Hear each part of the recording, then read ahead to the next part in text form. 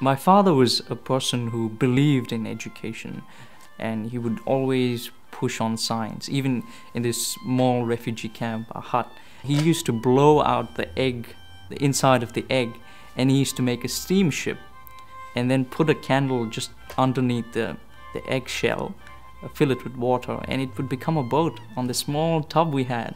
And so we began to dream from a very small age. I wanted to be an engineer or an architect or whatever. My name is Avishek. I'm 25. I am originally from Bhutan, and I came to Australia in 2009. We had to leave everything. My uncle was in prison up in Chemgang, which is a high security prison in Bhutan. And my father had to just help and scramble and help the family get up on their feet outside of the country. I think as a child I felt very disoriented as to who I was, what I am supposed to identify myself with, whether I'm a Nepali, whether I belong to one group of people. For a long time, I struggled to understand what I was and who I was as a person. The first day, I literally could not understand where I was. Everything was like a clean slate. You had to discover everything. You felt like a tourist, but on a long-term visa or something.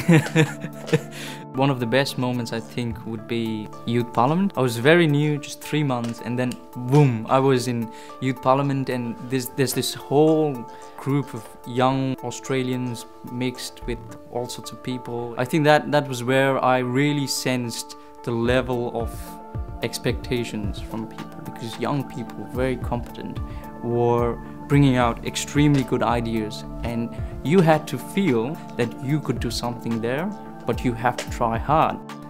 That developed a lot of ideas, and you feel empowered, and that's something that happened in Australia for me.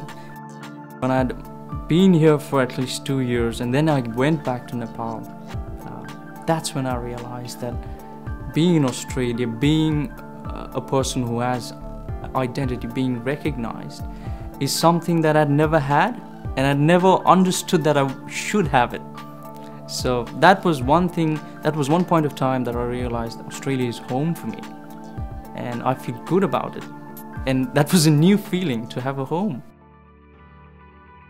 The life of a refugee has probably been a struggle, but at the same time an eye-opener for me, because I feel stronger as to who I am and what I need to do. One of the best things of being in Australia is getting good education. At the moment I'm a law graduate, so I finished my law degree, and it took me a lot of hard work to get there. So in a way I'm proud of that. At the same time, there's a lot of pressure now that I have to move ahead and do something important. And one of the most important things that I'd like to do is work in labor law and work on a lot of issues that relate with the current situation of the global economy. And you have this weird sort of mix where transnational capitalism is creating a lot of problems. So on a local level, I want to make an individual effort to help as many people as possible in whatever way I can, to help these people get justice wherever they need to. And that is a dream I have.